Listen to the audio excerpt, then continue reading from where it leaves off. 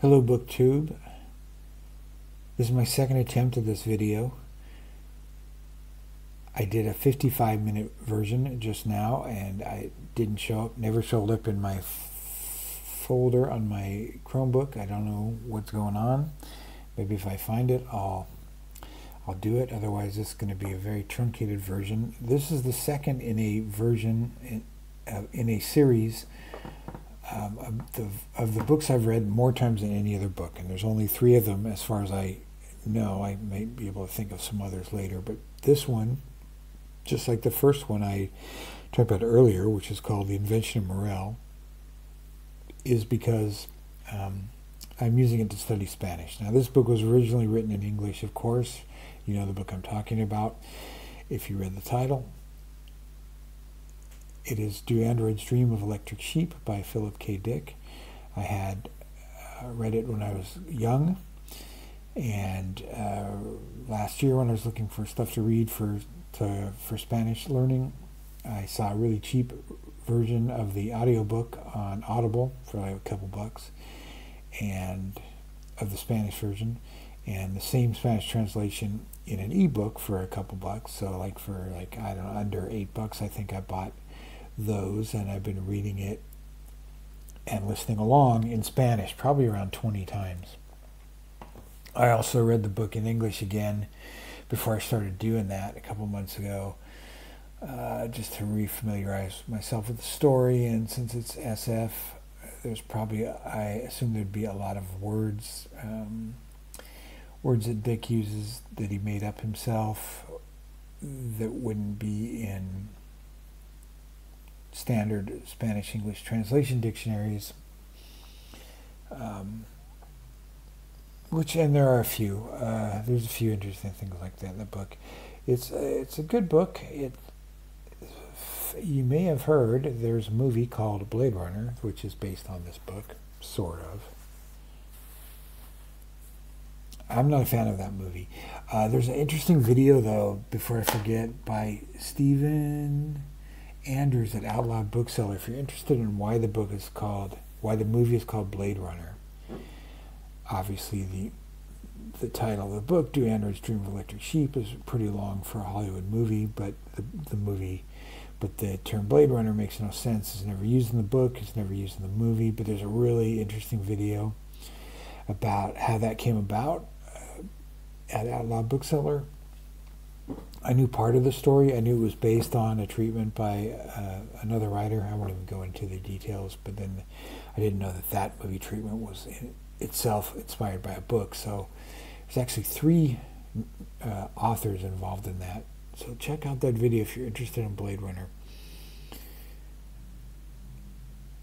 When I saw that movie, I had read the book. I had read all of Dick before that movie came out, and I know I'm in the minority here. So this is my minority report. I should cut that out. Because my image of, I have a certain idea of what Philip K. Dick meant to me, and the movie is so stylish and so neo-noir, and I felt like they were trying to do Raymond Chandler in the future. They were trying to do Philip K. Dick. And I'll tell you why I'm probably wrong about this in a minute. But when I think of a Philip K. Dick story, and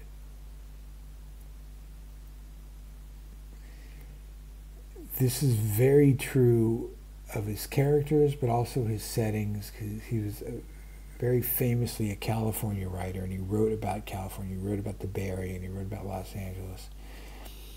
And the movie that most comes close, and other people have said this too, comes closest to portraying the future as I read it in his novels is Scanner Darkly, the Keanu Reeves movie, rotoscoped animation movie, where it basically looks like modern times. There's a crappy suburb, lower middle class suburb, where you can just picture walking down the street and seeing overgrown lawns, like rusty bicycle or deflated basketball in the yard, or that kind of thing. you know, not this cool like leather jackets and, you know, ray guns and all this stuff. However, Philip K. Dick himself saw footage of the Ridley Scott movie before he passed away, before Dick passed away, and he loved it. I doubt I can find this interview now, but there's an audio interview where he talks about seeing that, and he thought it was amazing looking. He didn't see the final movie, so we don't know what he would have thought about the changes to the story or anything, and he'd never really had a movie adaptation before that. Anyway, so I'm probably wrong. It's fine. I'm glad people like it. The book has so many more layers than the movie, though, and there's so much stuff they left out that I'm like, how is that even the, you know, the main theme I think of that people think of Bladerunner, androids, or the main theme I think people get from Philip K. Dick these days is what's human, what's not human, what's real, what's only apparently real, as the book by Paul Williams about Philip K. Dick's work and life is called. What's hallucination? What are we imagining? How do we tell the difference? And that, I guess, is the main thing. You know, what people carry from into the away from Blade Runner is the Void Camp test for to tell if someone is human or an android, artificial life form, and that's pretty consistent with the between the book and the movie. That's the most consistent thing. In terms of the character of Rick Deckard, Han Solo's character, Harrison Ford's character, you know, Harrison Ford's this, like, you know, cool guy, takes no crap, you know, no emotions, kind of just cynical private detective type guy in the movie, typical movie hero guy, whereas Rick Deckard in the book is a typical Philip K. Dick hero, which is a guy with a crappy job and a semi-unsatisfying marriage and normal workaday problems, and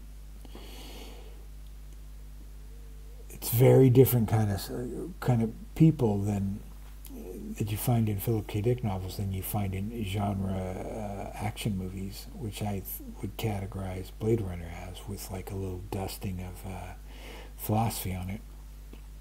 It's a very strange novel. It wasn't my favorite when I was younger. Probably my favorites were Ubik, Three Stigmata of Palmer Eldritch, and the later ones I liked a lot, Scanner Darkly Valis, Transmigration of Timothy Archer. Is that what it's called? I think so. Which I believe was his last completed novel, Divine Invasion.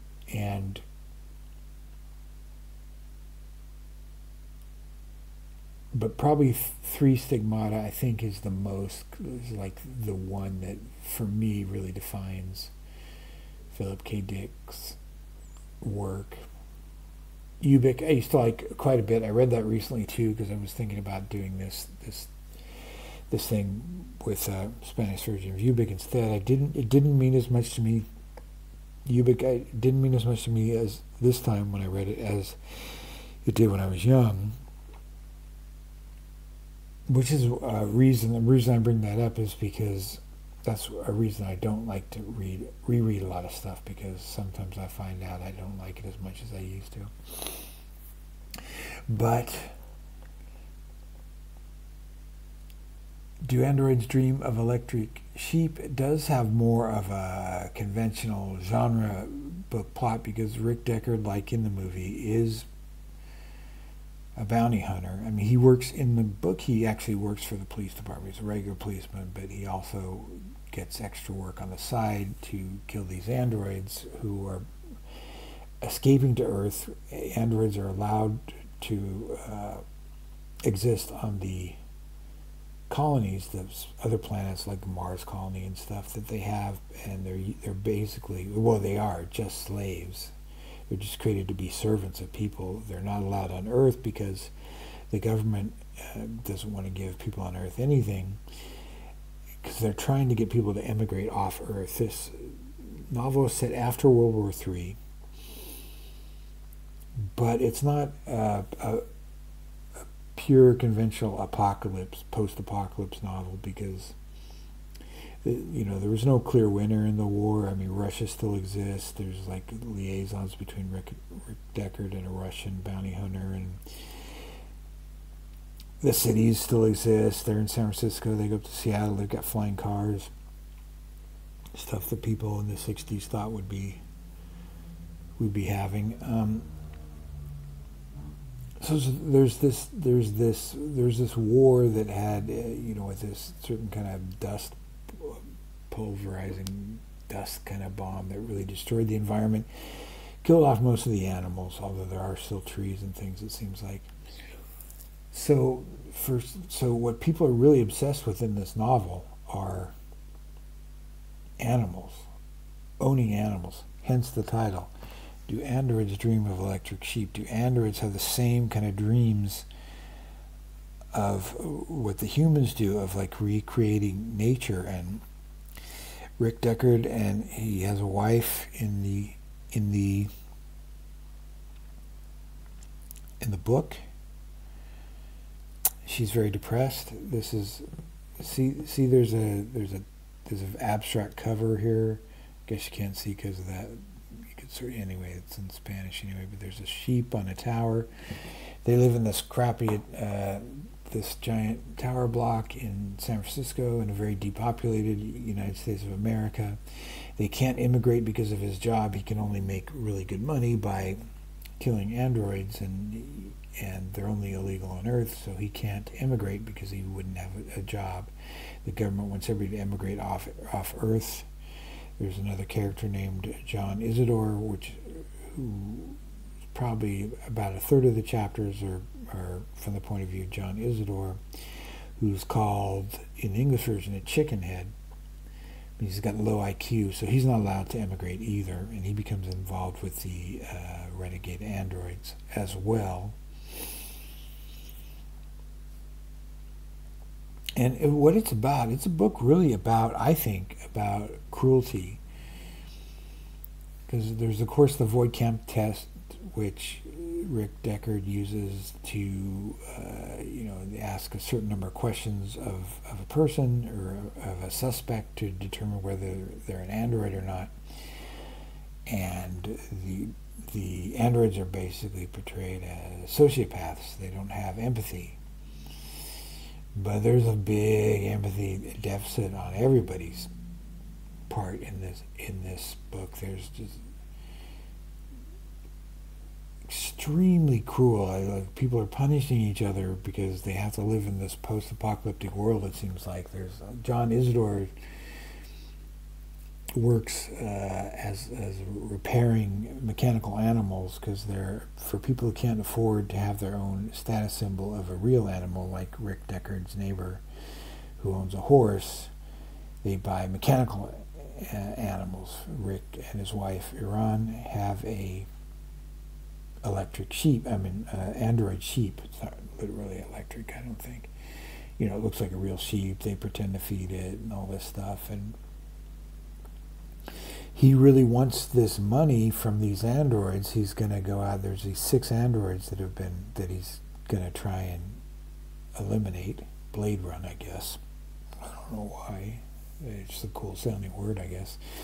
But it's not really part of the book at all. He's just bounty hunter, and I think they get $1,000 a piece or something for each one he kills, and he's going to try and go, which would tie the record for the most done in a day if he can get it done. And he wants the money so that he can buy a real live animal, because his wife is so depressed. And he thinks this will make their lives better if they buy like a real goat or something. And everybody's obsessed with these animals on Earth. It's really what they're living for, is the idea of owning a real animal. And I don't even think that plays into it hardly in the movie, but he even carries like the guide, I forget what the name of the guide is, but it's got the price guide, all there, like, to see what animals cost, and if there's an animal that would cost a certain amount but it's thought to be extinct, there's an asterisk by it. this a lot of the book is devoted to that. And John Isidore, he lives in this mostly abandoned building in Oakland, where some of the androids move into to hide out. Later he becomes involved with them in a different way than Rick Deckard was. And they kind of, they pretty much take advantage of him. Androids are not portrayed sympathetically. They do horrible things, and especially near the end, where they're just pulling the spider apart just to see what will happen to and really traumatizing John Isidore, because he doesn't understand why they would do something so cruel, and they're just doing it out of like morbid fascination. So they're not great either, and humans are portrayed as people who would do something as sick as create these androids in the first place to be slave labor on other worlds, imbue them with like human traits. Luba Luft is an opera singer, and and they're trying to live their lives, and they escape to Earth, where they can be free somehow. There's a lot of plot holes.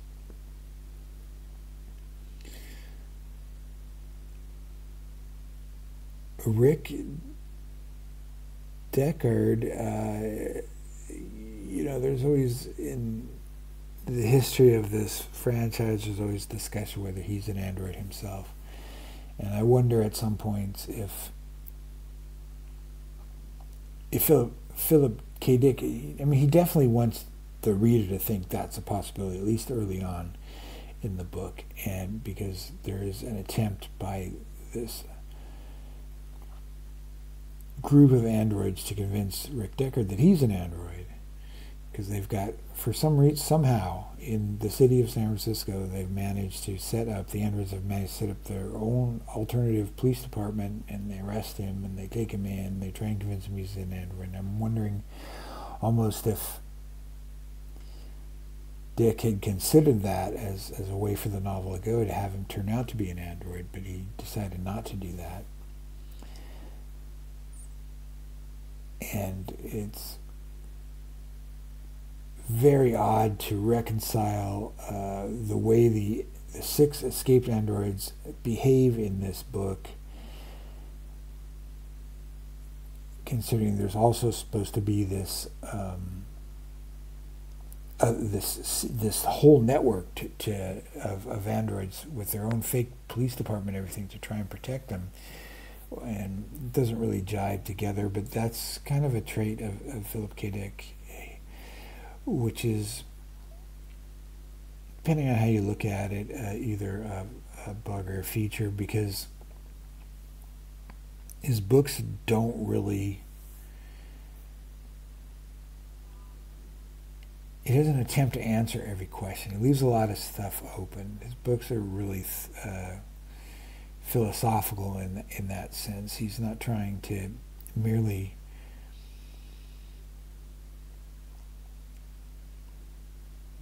entertain. He's trying to discuss problems that he hasn't worked out himself, I think, and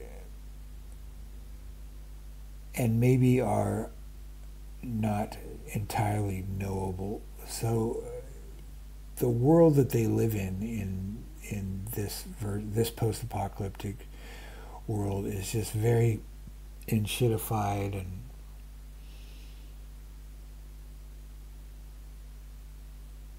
they go through a lot of struggles, but they're like working person struggles. They're working class struggles. They're not action movie struggles. It's really kind of beside the point that it's true he happens to be a cop, and he happens to be engaged in some kind of genre activity like hunting down criminals, or quote-unquote criminals, and shooting guns and stuff, which doesn't happen in every Dick novel. A lot of times the stakes are different, but it's really much more in terms of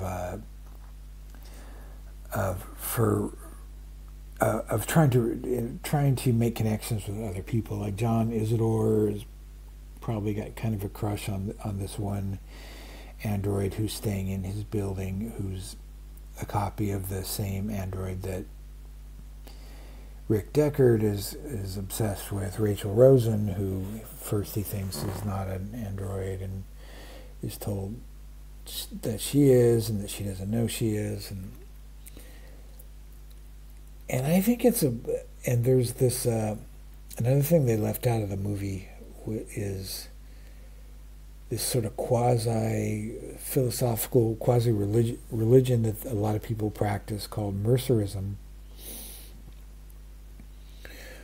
which has to do with this person named Mercer, I think it's John Mercer, I'm not sure what his first name was, who's supposedly stuck like on an asteroid or a satellite or something halfway, up in orbit,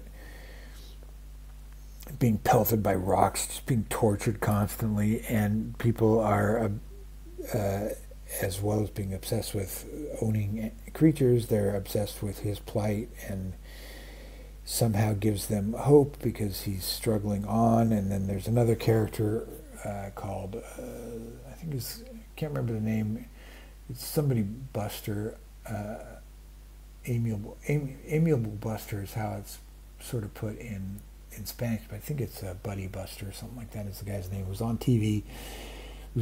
Seems like one of the characters, maybe this character inspired some of the television stuff in RoboCop, because this guy, Buddy Buster, is on TV, like, seems like, to John Isidore, who's obsessed with him, watch him all the time, seems like has a talk show that's on like 8, 10, 12 hours a day.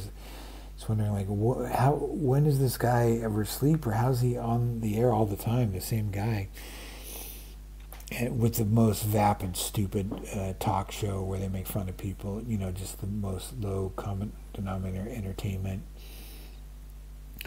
who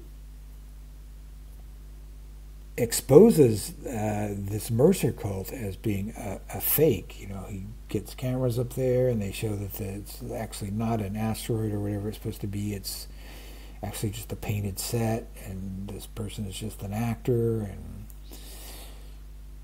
But at least it seems implied to me that it doesn't really affect people's belief in Mercerism, because they need to believe in something, because life is so bleak, and all they've really got is these sort of, for want of a better term, like middle class dreams of wanting to emigrate to another planet where life's supposedly going to be better, or to have a status symbol, like, boy, if I could just own a goat, if I could just, when my neighbor's horse has a foal, if I could just buy the foal, and then I'll be happy because I'll have some status in society. And if I just kill these 6 androids, I'll have $6,000, and then I can buy a goat, and then my wife won't be depressed. And so it's very different kind of stakes and kind of different thought process that go into that than go into the movie, and at least gives me more to think about than just what does it mean to be human in the very strict sense of, is an artificial human the same as a real human?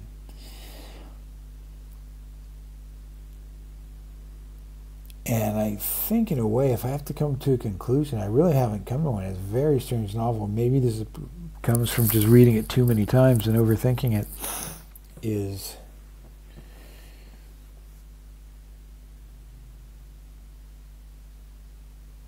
very peculiar ideas that sort of mesh together and don't, and really everything's like sort of basically unknowable.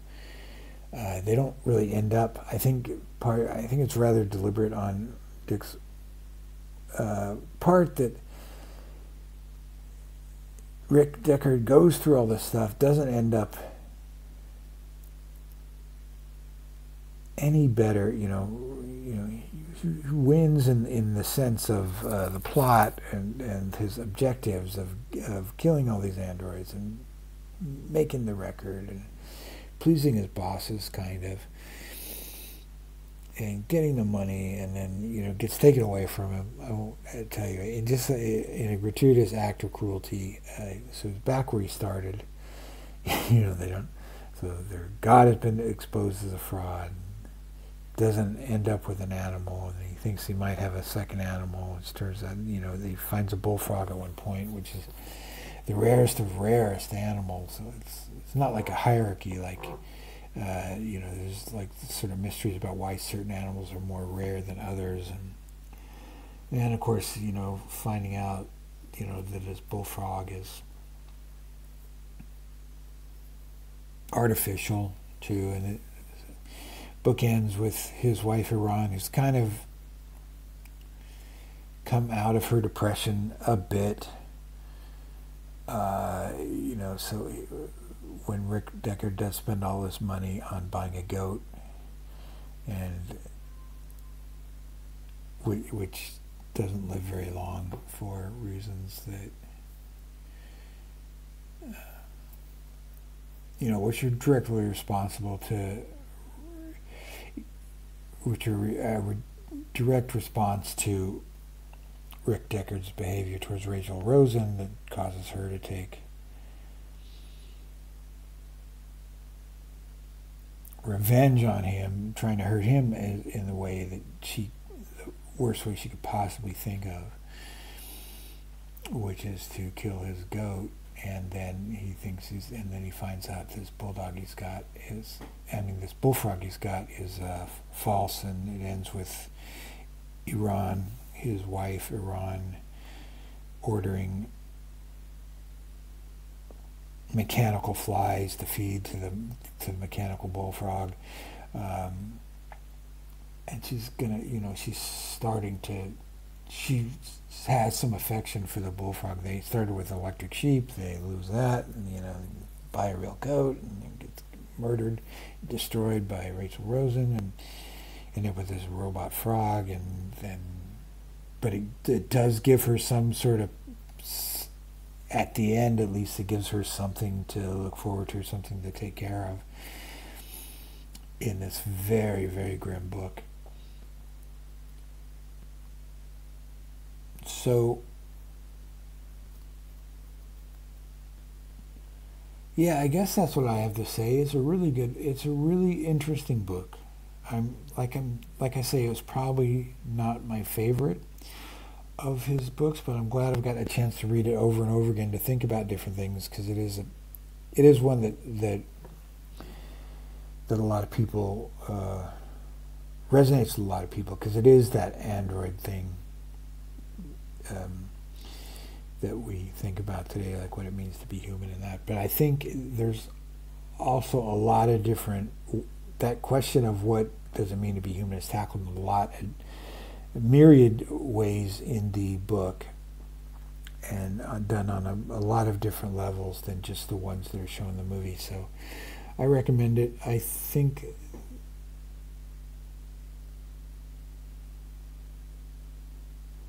I still like most of those other books better, but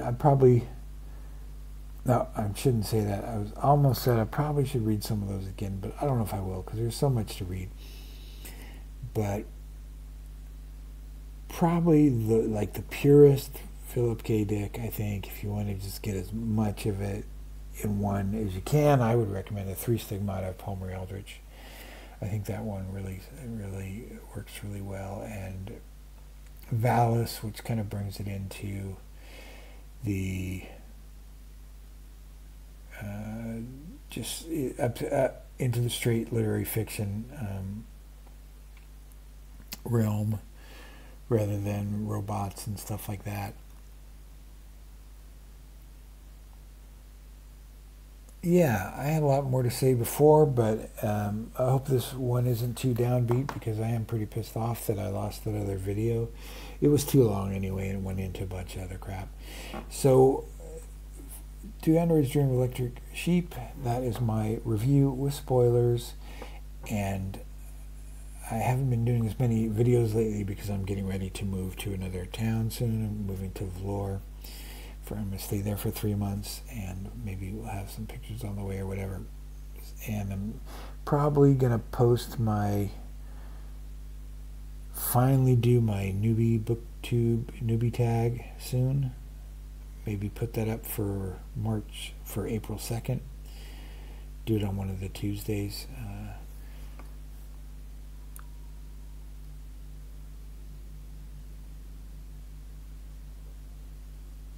So I'll see you then.